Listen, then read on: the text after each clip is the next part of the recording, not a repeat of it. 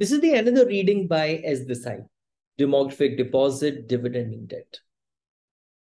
अब उधर ये बात करते हैं कि अगर आप दूसरी कंट्रीज की तुलना में देखें, जैसे कि चाइना, जैसे कि ईस्ट एशिया, और हमारी कंट्री को देखें, तो हमारी कंट्री में जो फर्टिलिटी डिक्लाइन हुआ वह स्लो हुआ।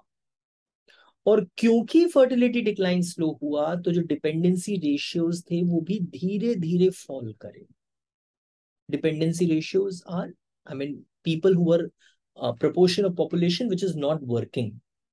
So in case if fertility is declining slowly, means fertility is still higher, means children, the rate at which children are getting births, that is higher.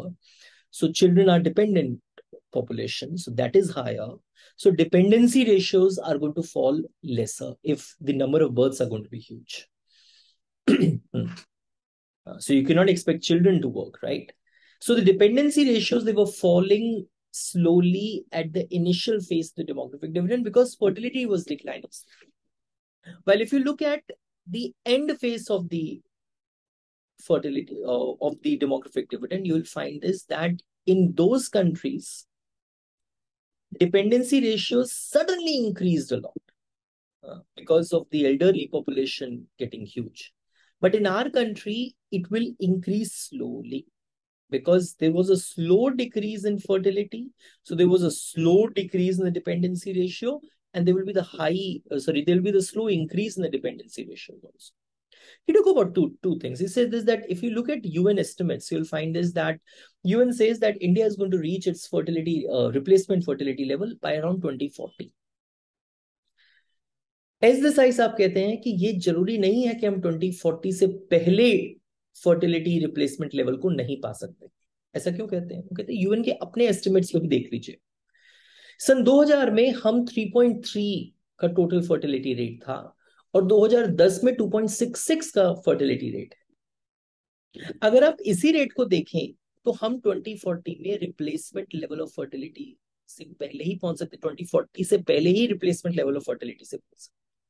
ये कहते हैं। And second reason which he gives for that Indian fertility could actually reach its replacement level before 2040 is what is called the tempo effect. There are delayed marriages now. People are not getting married early. Some people are getting married in 30s, 40s also. So naturally, if they're getting married late, they will have their first child also late. And that is, I mean, there will be the postponement of births for around a decade. जो पहले लोग 21 साल में 18 साल में शादी कर लेते थे, अब नॉर्मल है 28, 29, 30 साल में शादी करना। तो अराउंड अ डेकेड का फर्क पड़ जाएगा, उसकी वजह से भी फर्टिलिटी डिक्लाइन होगी। और वो कहते हैं कि इसको हम टेम्पो इफेक्ट कहते हैं, और इसकी वजह से भी हो सकता है कि हम 2040 से पहले ही अपना रिप्लेसमेंट लेवल पा लें, fertility का replacement level पर, right? So because of this, fertility decline is going to speed up and we might reach our replacement level even earlier than this. पहली बात तो वो ये कहते हैं, इस रिकॉर्डिंग में पहला पॉइंट ये था। दूसरा पॉइंट वो कहते हैं कि आप अगर सिर्फ यह देखते हैं डिपेंडेंसी रेशियोज में कि कितनी वर्किंग एज पॉपुलेशन है और कितनी non working as population, then this is not the right way to judge. They are saying if you can't just focus on how much of the proportion of population is working to the total population. You can't just look at that ratio.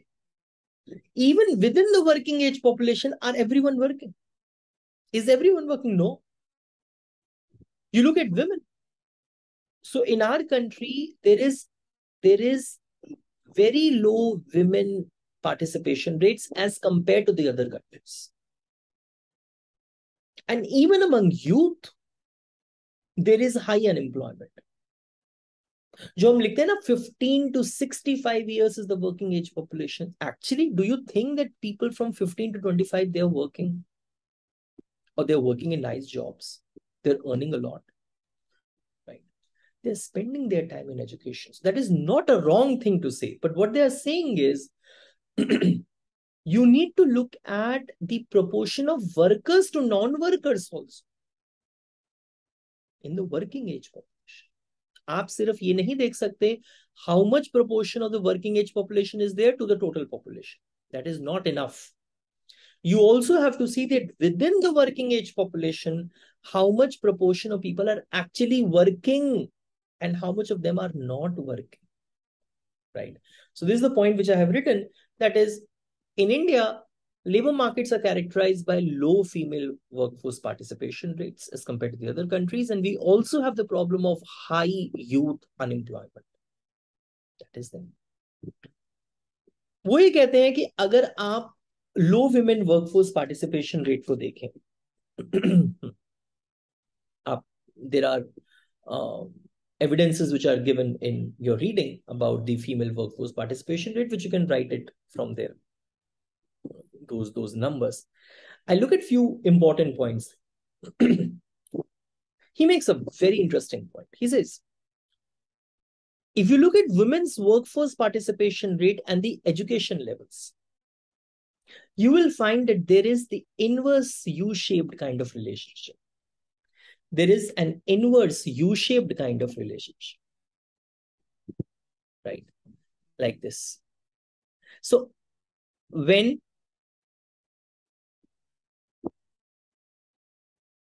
let's say you have education here and you have female workforce participation rate. So you were at the 0 level of education. And then you started having education, then of course the female workforce participation rate is going to fall because you are spending your time in education, right? Then not until you have passed, let's say, class 12, your participation rate is going to increase. Because just by passing primary education, it's not that you will be getting office jobs. And some other kinds of jobs are completely close to you. For example, jobs of the, you do not want to do manual labor. I'm talking about females. They do not want to do manual labor.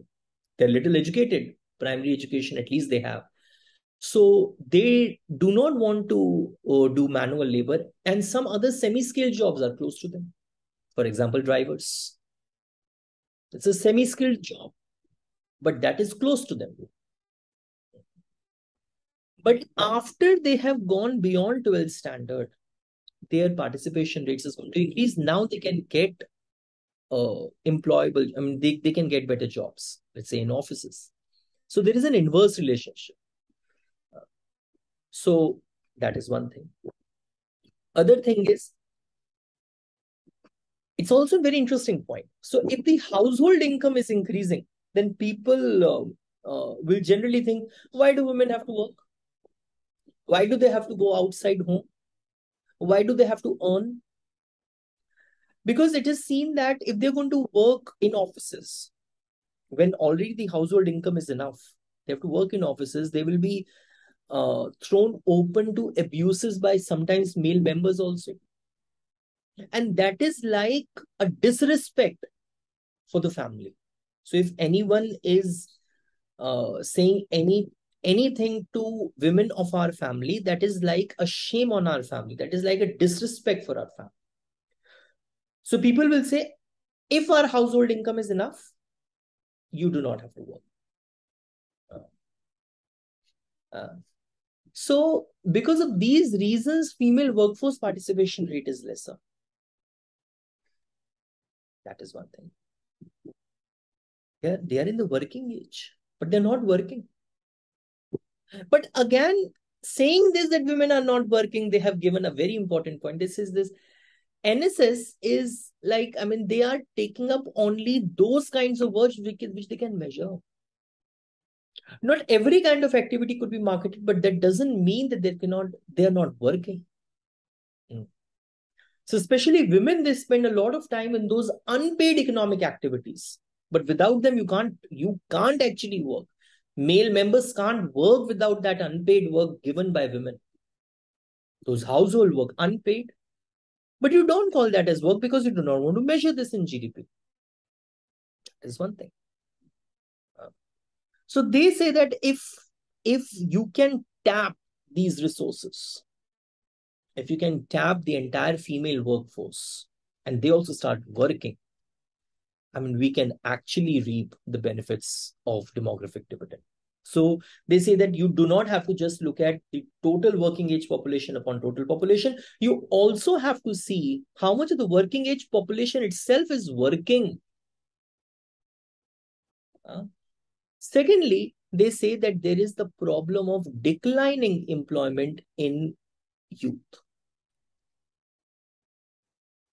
They say this, that you look at youth, for example, 15, 21, 15 to 25, they're spending their time in education, which itself is not a bad thing. It's a very good thing because they're building up skills.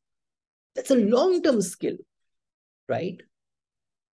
That's a human capital formation. So they're investing in that. They're investing in that. So that is a good thing. That is the education levels are rising. But again, we need to take up steps so that youth unemployment, whatever it is, it could be tackled. So at least those people who want to work in youth, they should be getting proper jobs. Those who are getting education, that is completely fine. Of course, they can't work at that time, but those who want to work, they should be getting proper jobs. They should be adding to the productivity of the economy. So those steps should be taken. So there are two things which we have learned in this recording. One, that India can actually reach its replacement level even before 2040 for the reasons he has told. And you do not have to look only at the total working age population upon total population. You also have to look at what is happening in the working age population.